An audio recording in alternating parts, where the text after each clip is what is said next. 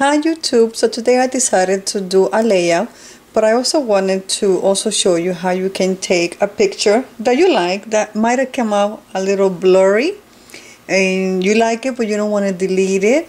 So I'm going to show you how you can fix it so you can use it on your layout.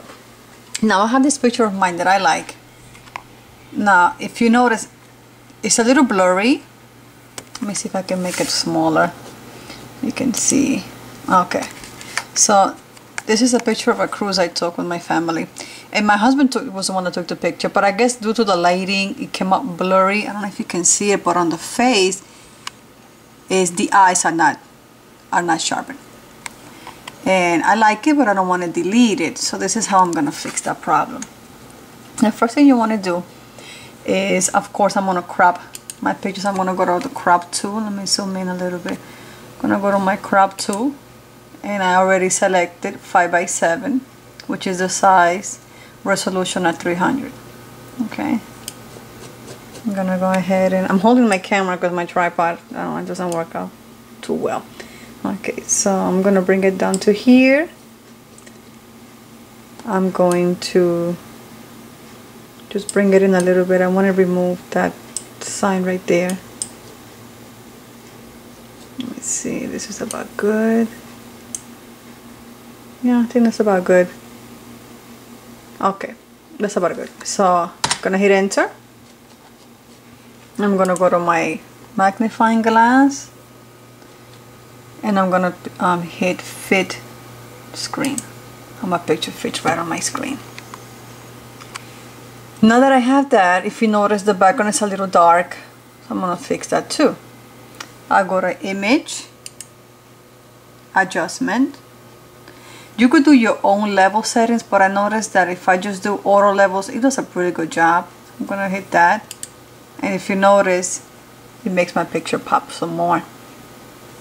And I'm gonna go back, same place, image, adjustment. This time I'm gonna go to auto color, and if you notice, it fixes my color, so it like tones down some of the red. And then I'm gonna go one more time, image, adjustment, and I'm gonna go this time to contrast, and that's just gonna give it a little bit of a pop. Okay, I like to take a picture of what I'm doing in case I have to go back and fix something, so that's what I'm gonna do, and you can see it right there. Then I'm gonna go to one more time, image, adjustment. This time I'm gonna visit the brightness and contrast. It's one of my favorite tools. And basically I'm just gonna play around with the brightness. Just make it a little brighter, maybe 12 would be good. Not too dark, not too light. So I really like the way that looks. Okay, now you want to unlock your layer by double clicking it. You're gonna get this little pop-up. You hit OK. I like to just drag my layer to make another layer, and you end up with 2 layers, right? Then what you're gonna do, you're gonna go to filter, you're gonna go to other, and then high pass, and your picture is gonna change color. It's gonna be like a gray. Now you can still see a little bit of the image, if you can see that. Now I like to keep it low. I don't want to overdo it, so I'm gonna leave mine at 1.8 aspect radius pixels, and then I'm gonna hit OK. You can play around with it, you know, up and down if you want it to be more sharpened. I don't like it to overdo it because I like it to look natural, so I like to leave mine fairly low on some pictures. Then I'm gonna hit OK. Then what you're gonna do, you're gonna come down to your layers. Then you're gonna have the high pass here and your picture down here. You're gonna go to your layer where it says normal, and you're gonna look for soft light, and you're gonna click on that, and that's gonna bring your picture back. Okay, now I'm gonna take another picture so I can show you the before and after. Where am I? Okay, take another picture.